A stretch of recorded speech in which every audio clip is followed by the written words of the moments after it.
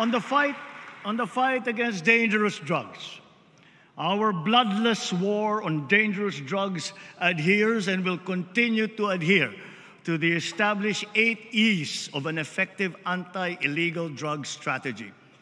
Extermination was never one of them.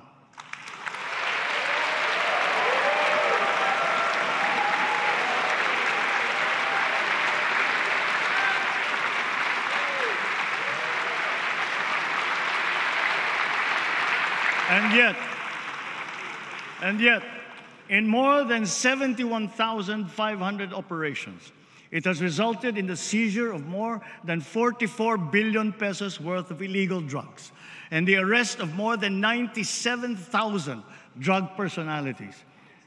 More than 6,000 of those arrested were high-value targets.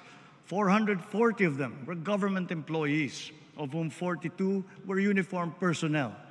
77 were elected officials.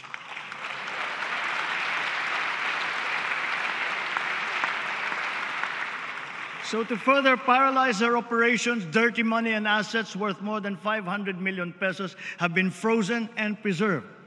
With strong case buildup and efficient prosecution, the drug conviction rate is at a high of 79%.